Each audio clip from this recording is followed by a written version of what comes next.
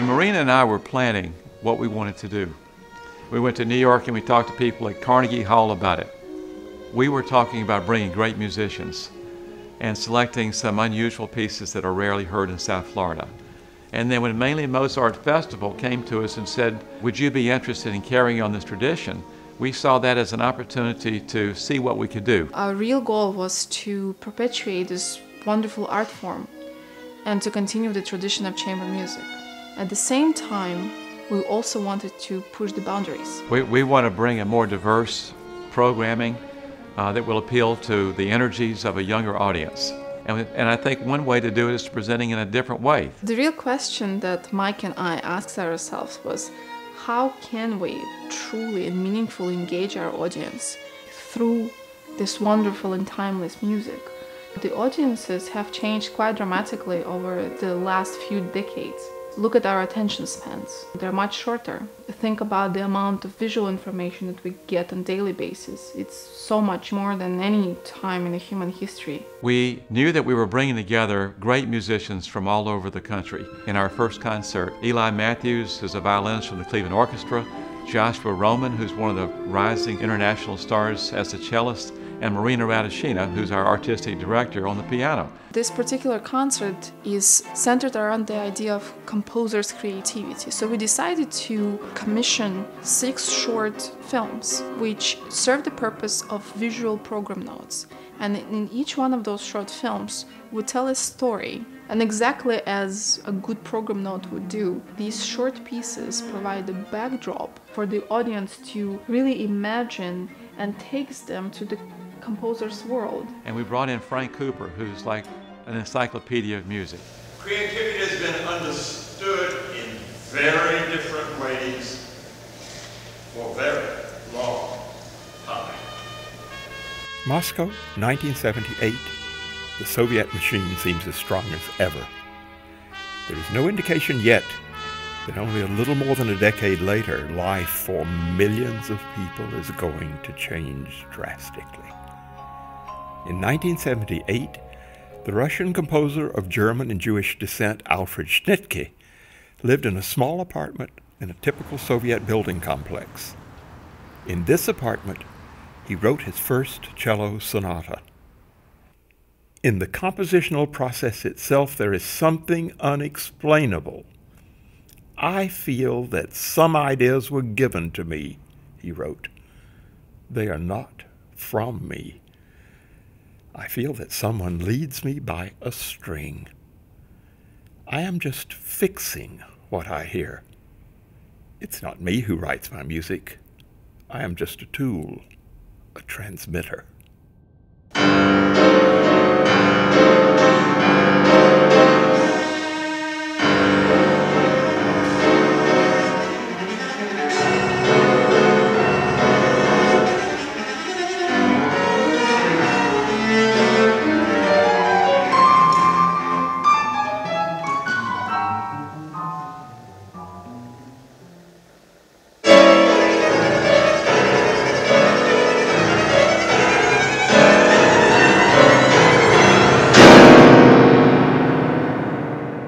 Piece on the program is called Spiegel im Spiegel. It's for violin and piano by an Estonian composer, Arvo Pärt. His music is extremely spiritual.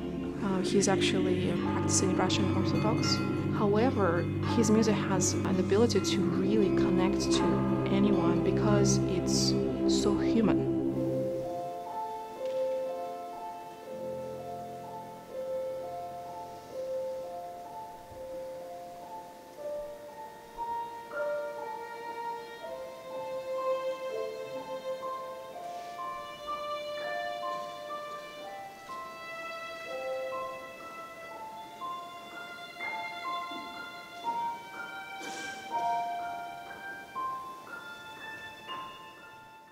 Mozart was most famous for the speed of his composition, and that he amazingly almost never had any sketches. Interestingly, Mozart himself says that composition was not that easy for him.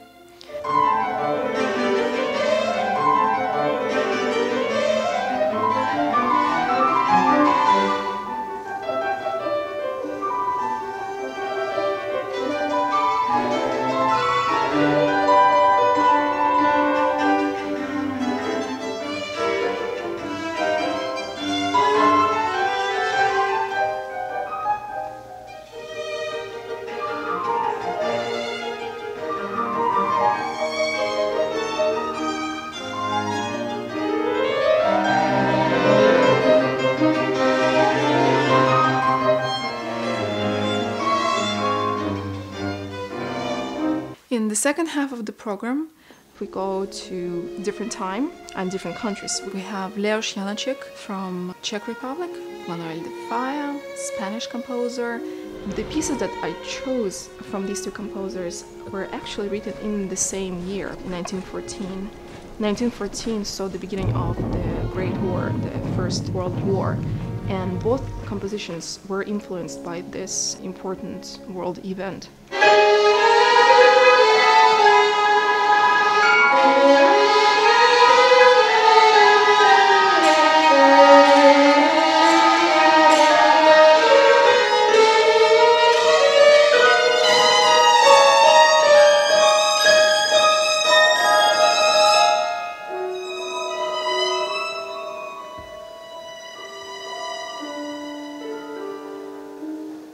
In Nana, a lullaby, de Falla goes to the mind of a mother comforting her child during the turbulent times, as she says. Go to sleep, child, sleep. Sleep, my soul. Go to sleep, little star of the morning. Lullaby, lullaby. Sleep, little star of the morning.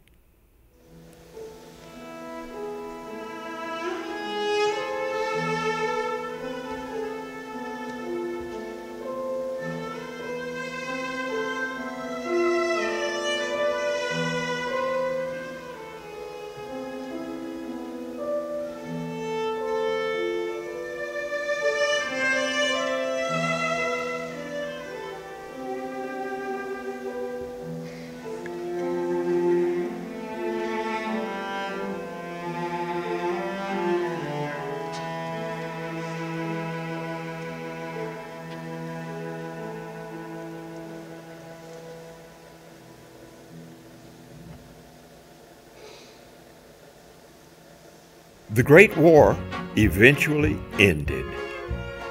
Years of destruction and tragedy prepared the road for happiness and the explosion of creativity that was to come. People wanted to discuss the arts, the new fashions, music, and attitudes. Paul Schoenfield's dazzling tongue-in-cheek cafe music takes us back to that decadent and rebellious time when people were looking for change and freedom. With its dazzling, virtuoso chamber manner, cafe music embodies the spirit of the 20s with a desire to be true, to be alive, even to shock, to move, to entertain, and to dance. One of the elements that we wanted to include was some dance. We wanted to give a local choreographer an opportunity. We identified Adriana Piercy. Adriana is a member of the corps of Miami City Ballet, one of the great companies in the country and the world. And she had access to the dancers. So what we've got here is we've got great dancers who are with the Miami City Ballet, a young choreographer who probably never would have gotten an opportunity to play with the greatest musicians in the world in this concert. And that's exactly what we wanted to do.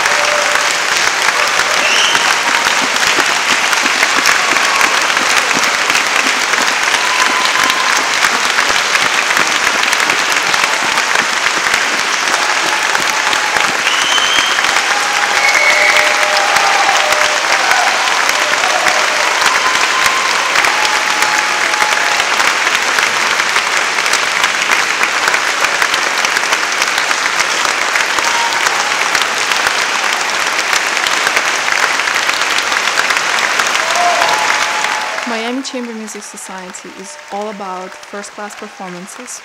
It is about creative programming. And it is about making sure that our audiences are continuously engaged and would like to come back. This concert represents many of the goals that we had when we decided that we had something different that we wanted to bring to South Florida.